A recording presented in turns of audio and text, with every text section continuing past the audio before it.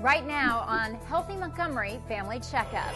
It's been called the toughest job you'll ever love. But for all its rewards, motherhood also comes with a lot of worry. Yeah, for me, I want to know just to be prepared so I know what to expect. Infant screening, the pros, the cons, and the amazing medical advances that can correct problems even before your baby is born. Plus, he hurt every single time. The pain of breastfeeding. Now, a simple, quick procedure could help millions of women suffering through what should be a special bonding time with their babies. And nearly 1/5 of American kids are overweight. The key to tackling the dangerous epidemic of obesity. All this and much more on this edition of Healthy Montgomery Family Checkup. Hi, I'm Kathy Fowler, and welcome to the second fall edition of Healthy Montgomery Family Checkup. Your pregnancy, a time of joy and plenty of decisions.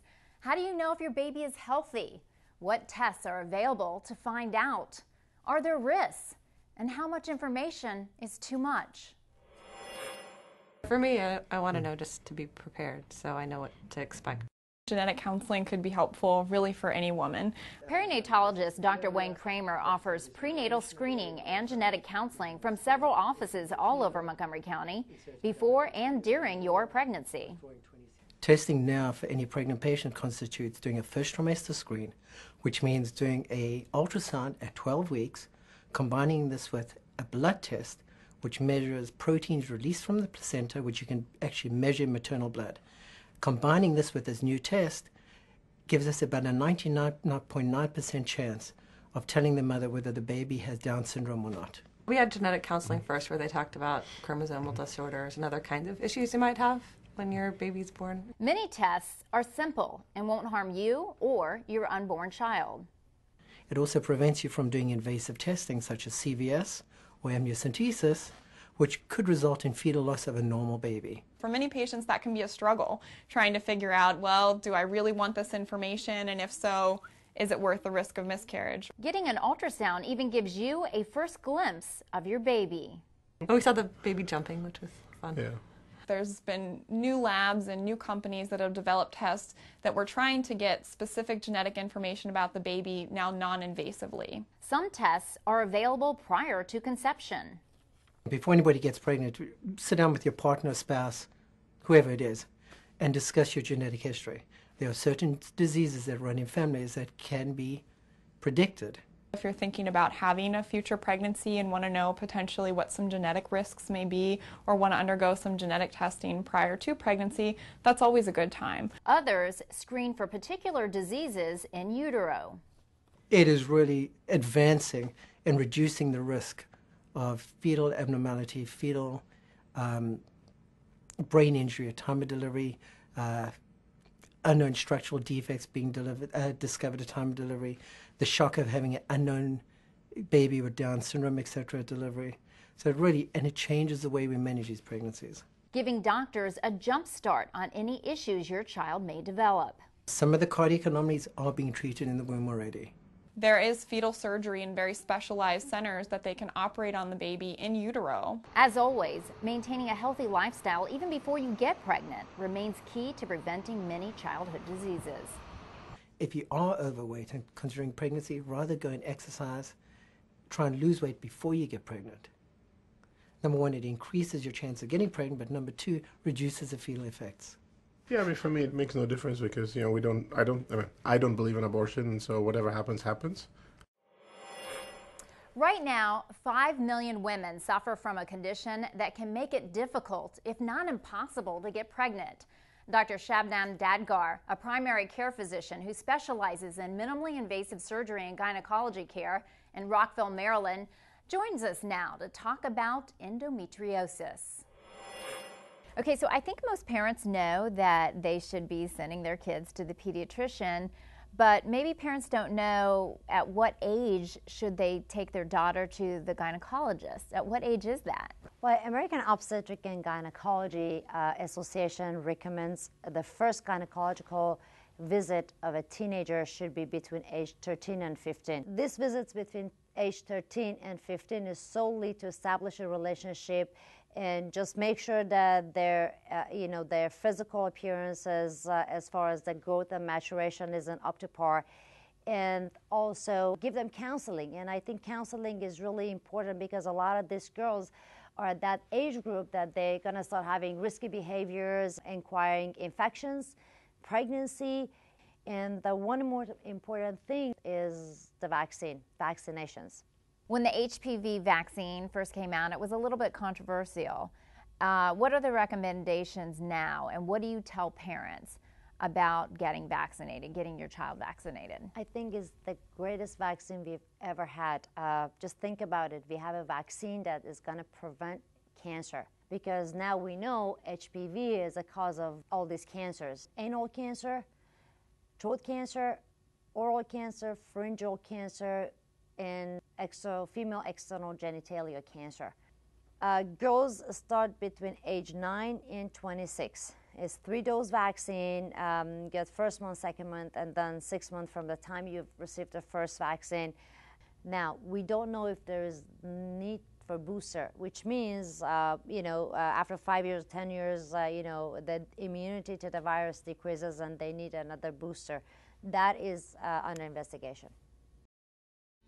Coming up, the Dirty Dozen. Which foods you should always buy organic, and when it's safe to buy the regular variety produce. Plus, I just didn't like the way I looked at all. I looked horrible. Fighting the $100 billion epidemic that's making our kids sick. Stay with us. Get more information and interviews at mymcmedia.org/health. If you could see anything in the world, what would it be? I'd love to see Paris. I like to see cupcakes falling from the sky.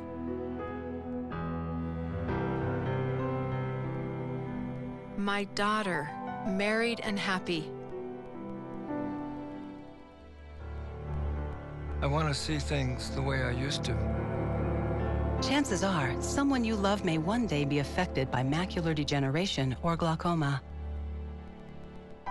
Log on to seeabettertomorrow.org or call 1-800-437-2423 to learn about glaucoma and macular degeneration. Call 1-800-437-2423 or log on to seeabettertomorrow.org. I just want to see more of the things I love.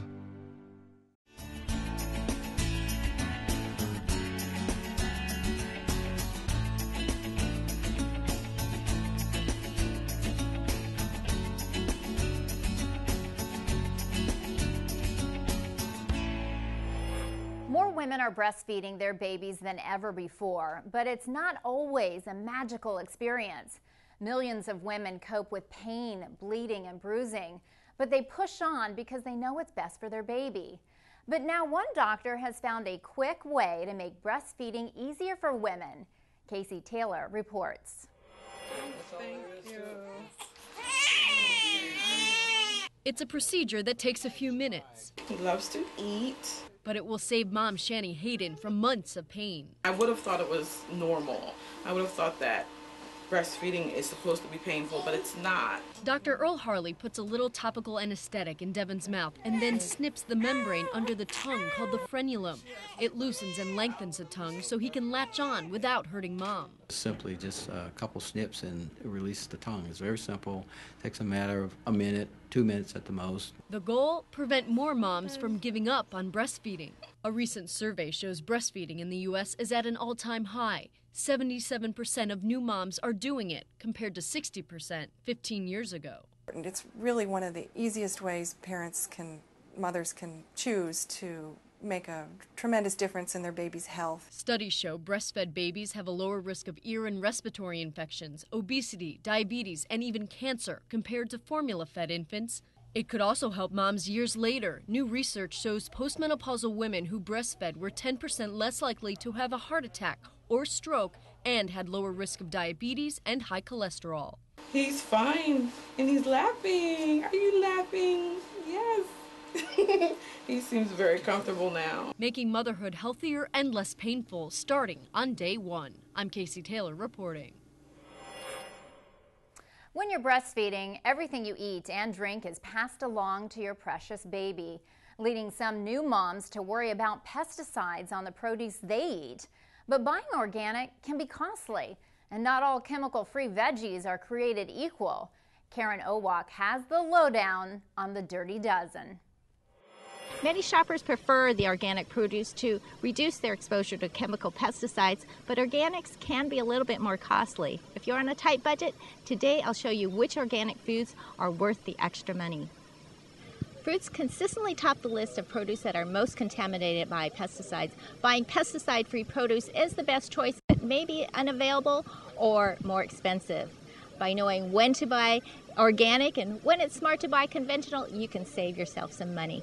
Studies suggest that there are no nutritional differences between produce grown organically and those grown conventionally with pesticides. However, a growing number of scientists agree that the chemical pesticides designed to kill insects and a variety of fungus on fruits and vegetables can have lasting effects on your health. Even small doses can damage living cells and are linked to toxic effects. Always clean your produce before eating, cutting, or cooking to remove soil particles and possible bacteria, viruses, or parasites.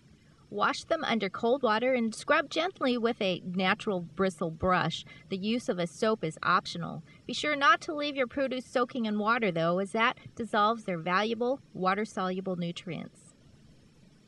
Rinse well and dry with a clean towel to help reduce bacteria that may still be present. Some fruits and vegetables are more heavily sprayed than others. The most pesticide-contaminated fruits and vegetables are known as the Dirty Dozen, and it's best to buy organic if they're one of these 12. Peaches were tested to be the most contaminated, followed by apples, bell peppers, celery, nectarines, strawberries, cherries, kale, lettuce, imported grapes, carrots, and pears. Consider buying organic when shopping for these items. To save money, buy conventionally farmed produce if they're the least pesticide-contaminated fruits and vegetables, also known as the Clean 15. Topping the list are onions, avocados, corn, pineapple, and mango, followed by asparagus, frozen sweet peas, kiwi, cabbage, eggplant, and finally papaya, watermelon, broccoli, tomatoes, and sweet potatoes. Healthy eating habits start early, and never has it been more critical to start our children off on the right foot. Obesity now affects 17% of all children and adolescents in the U.S. That's triple the rate from just a generation ago. And the financial cost to society is a staggering $100 million each year. Ramon Kalali shows us the new brand of obesity education that's taking root across the country. This treadmill saved David Duran's life.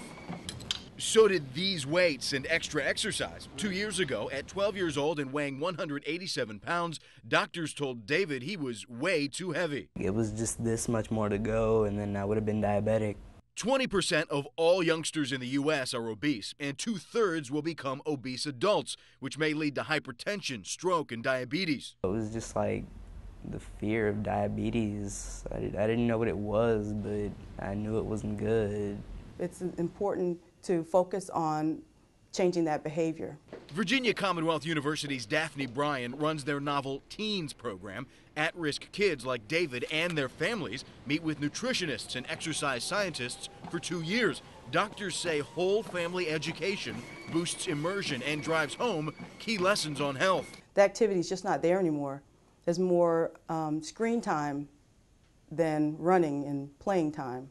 To date, all graduates have lowered their cholesterol and blood pressure levels. Nationally, studies show 73% of similar programs have positive results. So I started coming in, and it was like, hey, I lost a pound. Next day, hey, I lost another one. David's sister Melitza went from 216 pounds to 184 in 2 years. Feels like you can just take on the world, anything.